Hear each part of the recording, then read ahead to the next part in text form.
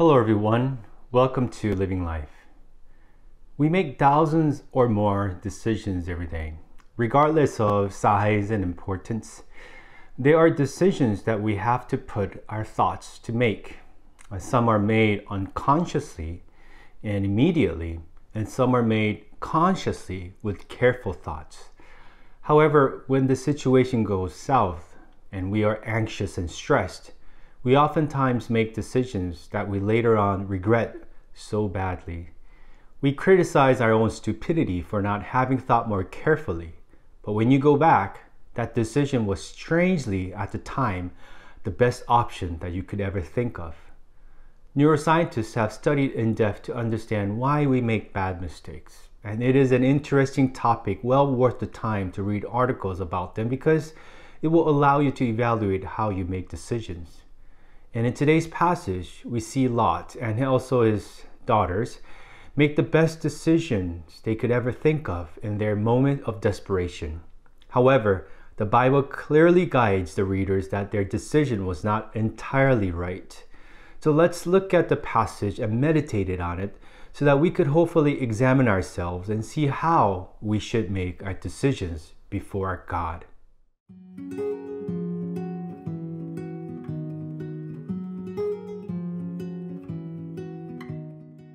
Genesis 19, 30 through 38.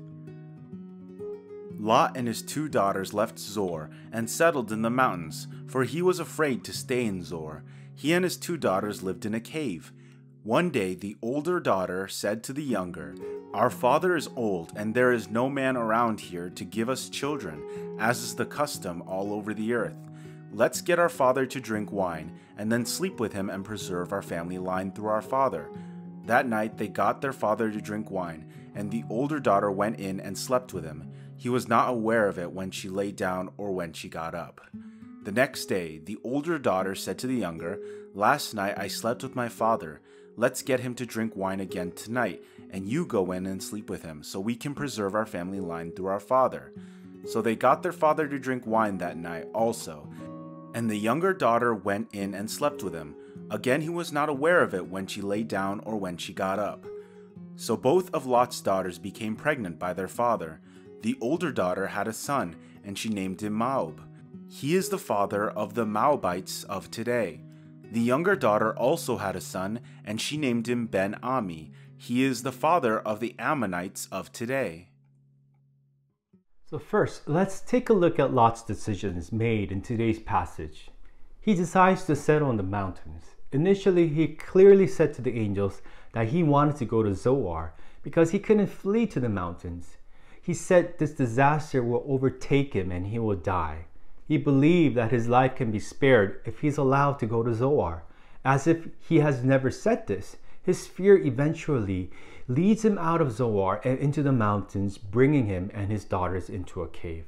Verse 30 testifies, Lot and his two daughters left Zoar and settled in the mountains, for he was afraid to stay in Zoar. He and his two daughters lived in a cave. Well, talk about a tragic turn of events in one's life. From living with Abraham, his source of blessing, to a cave with nothing. Lot decides to move up to the mountains because he was afraid to stay in that small town, Zoar. But why? The angels clearly said that I will not overthrow the town you speak of. Some might say it's understandable that he is afraid because of the scale and the magnitude of the catastrophic judgment he experienced. Plus, he has also lost his wife to this event, which all of these could have left him very much traumatized. All that he can do is continue to find a place where he can hide and protect himself. But little did he remember that God had just saved him by his mercy. And this ignorance leads to his next bad decision that is implied in today's passage. From the beginning of Lot's daughters devising their plan to get impregnated to the duration of pregnancy and delivery, we notice how silent Lot is. The Bible may be intentionally keeping Lot quiet throughout the span of at least 1 or more years in order to highlight his ignorance. If he was ignorant to thank God of his mercy in the beginning for saving him and his daughters, then he is continually ignorant about his daughters' tragic decisions for themselves. He should at least, as a father, take responsibility to let his beloved daughters find their suitable husbands so that they can continue the family line. However, he is silent and ignorant to this turn of events. What Lot shows us is that fear of our own survival will make us forget that we have been saved by God's mercy, and you end up making decisions strangely to run away from God, and when in truth, he's the one we should run to. Plus, ignorance will make us disgustingly callous to regrettable decisions that our beloved ones make, even if that involves me. Even if people around you make the most atrocious decisions because they can't think of any other better ways, you will still decide to remain ignorant and silent. And that's probably because you forgot to thank God and to depend on Him. Then how does thanking and depending on God allow you to be less ignorant? God's mercy and grace allows you to see how He cares for His people. Rather than diving into your own miserable self and remaining ignorant, your relationship with God allows you to see a larger horizon of God's mercy and compassion that are directed to everybody out of His surpassing grace and love. So you begin to care less of your own misery and more of others' needs before God, because there have been a great change of perspective. You see less of you and more of God's people. And in that sense, Lot was totally ignorant because he totally lost how to think and to depend on God. And due to that loss, he became fearful and ignorant and makes decisions that further separates him from God's blessings. Now, second, let's look at Lot's daughters, which is more important in today's passage considering the length that the Bible deals with. I mentioned about neuroscience behind making bad decisions in the beginning. Well, in an article written by Robert Pearl, he writes that when we are anxious, our brains causes us to perceive the world around us in ways that contradict objective reality, distorting what we see and hear. He further states that this powerful shift in perception is unrelated to our intelligence, morals, or past behaviors. In fact, we don't even know it's happening, nor can we control it. Therefore, in conclusion, he says that we don't consciously decide to act a fool.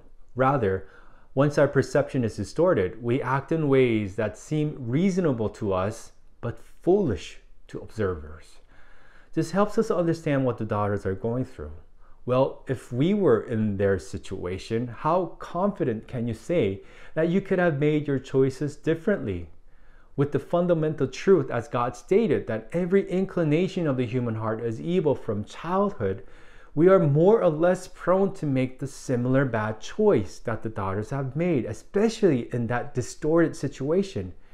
And this is fundamentally because all they have is their heart's inclination to do what they think is right in their eyes. The older daughter says, as is the custom all over the earth, all she has remaining in her heart is the ways of this world, and nothing from what she could have learned about the God of Abraham. In that sense, she makes her best possible choice when in fact it was a foolish decision. Little do they remember that they have been saved by God's grace, and little do they know that their children, Moab and Ben-Ami, would grow into a nation that will be a nuisance to Israel.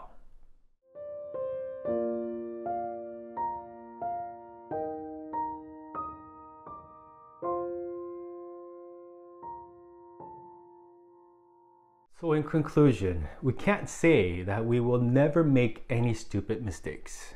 Under the right circumstances, we too may well make the poorest decision when we begin to lose our grasp of God's mercy and care for us. Thus, we have to continually push ourselves to remember to thank God, to depend on His continual grace, and to ask for His provision whenever we are in a desperate and devastating situation. Because God will do all that He can to save us, to lead us to life, and to lead us to Him. So please remember that we too are weak, that we need God and His grace in order to make the best possible decision before God. Let us pray. Father Lord, help us and give us wisdom. Let us discern what is right before you. Always, through your Spirit, guide us so that we could do what is right before you, not depending on what we see and what we think is right, but rather depending on you and your word and your guidance. I ask this in your Son's name. Amen.